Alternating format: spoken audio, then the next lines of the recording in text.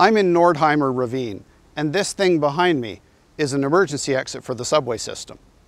It was used to evacuate survivors in a deadly subway crash, the Russell Hill accident. Let's find out more.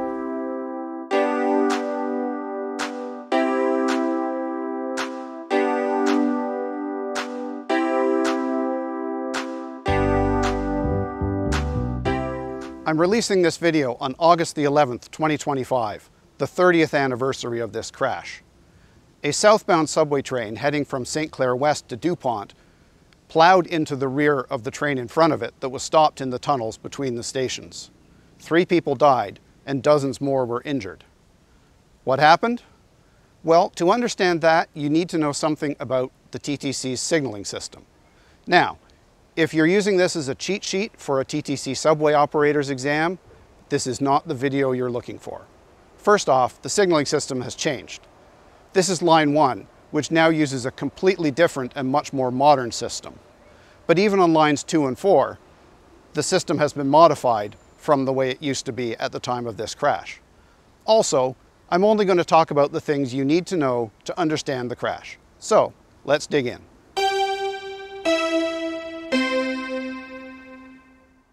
The subway used what's called a fixed block system. The layout is divided into segments called blocks. Unlike my illustration, they're not all the same length in real life. There's a signal guarding the entrance to each block. If any part of a train is anywhere in a block, the entire block is considered to be occupied. If there is no part of a train in the block is clear. It's somewhat inefficient as it keeps trains farther apart than may strictly be necessary, which is why Line 1 now uses a better system that keeps track of each train's precise position and speed. But remember that Toronto's subway system was designed in the 1940s, and the simplicity of a fixed block system fit the technology of the day. The simplest type of signal has the 3 colored lights you'd expect if you drive a car. Red means exactly what you think. In the famous words of Gandalf, "You shall not pass." Yellow means that the next light is red, so you can enter the block, but you need to be prepared to stop at the next light. And green means good to go. Some signals have 2 sets of colored lights. In those signals, the top light has the same meaning as what I just described, while the bottom light gives the driver additional information, such as which way a switch is set ahead of the train. We don't need more detail on that. You just need to know that on those lights, there are always 2 colors illuminated. Also, some signals have a white light below the colored lights. This is called a lunar aspect. Aspect is a railroading term that refers to the appearance of a signal that conveys some sort of meaning. That's used to indicate a section where something called grade timing is used to enforce a speed limit, either in a downhill section where gravity would tend to make the train speed up, or in sharp curves. Grade timing is key to understanding what went wrong in this crash. So let's talk some more about that. If grade timing is in effect in a block, the light at the far end of the block will be red. When the train enters the block, the signal system starts a timer that will change the red signal at the right time. For instance, if it would take the train 20 seconds to drive through the block at the speed limit, the signal will be red for 20 seconds and will then change to either yellow or green. And because the signal at the end of the block is red, the signal at the start of the block must be yellow, because yellow means that the next light is red.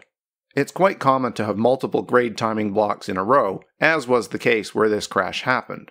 But in a section with grade timing, there are 2 reasons why a signal could be yellow or red. Either there's a train ahead and the driver may need to stop, or the track is clear and the driver is okay to proceed as long as they obey the speed limit. The driver needs to know the difference, and that's where the lunar aspect, that white light under the colored signals, comes into play. If the lunar aspect is lit on the signal at the start of a block, that means grade timing is in effect and is making the signals more restrictive than they would otherwise be.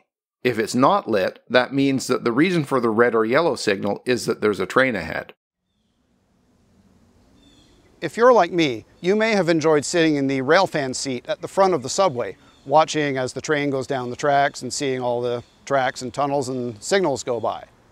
And if you're of a certain age, you might have noticed that up until about 30 years ago, the drivers would often just charge up to red lights without stopping or slowing down Sometimes you would see the red light change just before the train went past, and sometimes you wouldn't.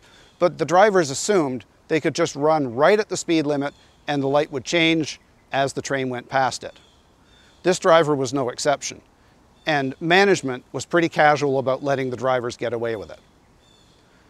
Let's take a ride through that section of track today while we talk about what happened. Now remember, the signaling system is different, so you're not going to see the signals that I'm talking about, but the track and the tunnel is still the same.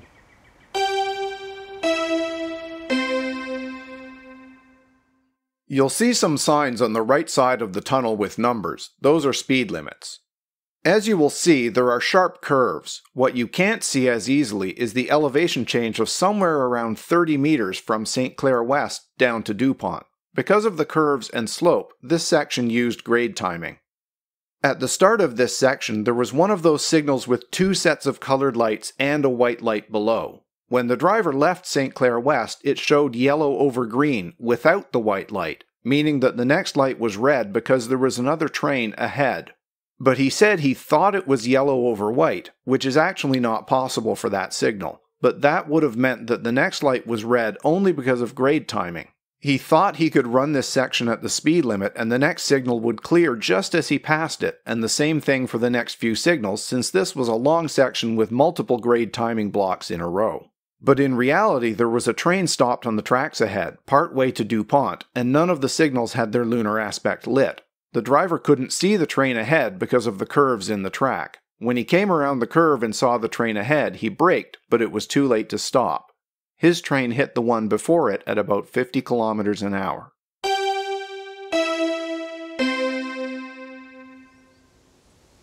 Now, there's a failsafe that's supposed to stop the train if the driver runs a red light. Next to the tracks, beside each signal, is a trip arm. If the signal is red, the trip arm is raised, and if the signal is anything other than red, the trip arm is lowered. And if you watch this footage closely, you'll notice that the trip arm lowers at about the same time that the signal switches from red. There is a lever located on each subway car, positioned so that if the trip arm is raised, it will strike the lever, and that trips the train's emergency brakes. So, why didn't that work? Well, the contractor installing the signaling system on this section of the line, the Spadina extension, decided to use a trip arm other than the one that was specified. Now, they modified it and they figured it should work with the existing system, but using the wrong trip arm turned out to be a fatal flaw. Over time, with use, the rails and the wheels get worn.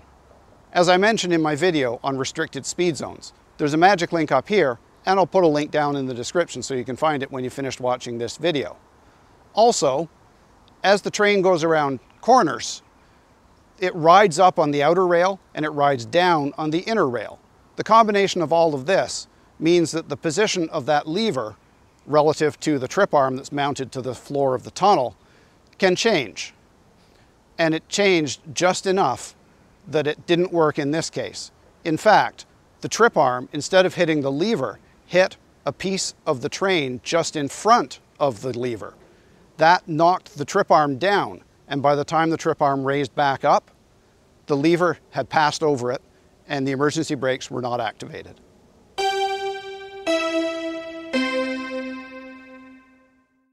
This accident killed 3 passengers and injured dozens more passengers and train operators. Of course, an inquest was held to find out why it happened and figure out how to prevent it from happening again. The TTC came up with a list of 236 things to improve. I'll just mention a few. Obviously, the trip arm problem had to be fixed, and it was. The TTC also cracked down on drivers who ran red lights. That behavior had been tolerated by management, but after the crash they started suspending drivers who did it repeatedly. They got more serious about maintenance so that wear and tear would be addressed more promptly, and fixed procedural issues that sometimes interfered with communication and tracking of defects between the workers at track level and the engineers back in the office.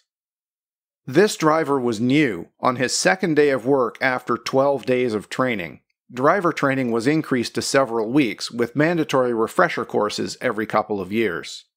They also changed how the grade timing signals work. At the time, the only indication of grade timing was the lunar aspect at the start of the block.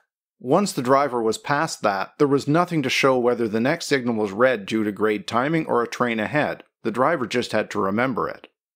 The system was changed so that once the train had entered a block where grade timing was in effect, the top red light on the next signal would start flashing. So now the driver can tell. If the red light is flashing, it's grade timing. If it's not flashing, you have to stop.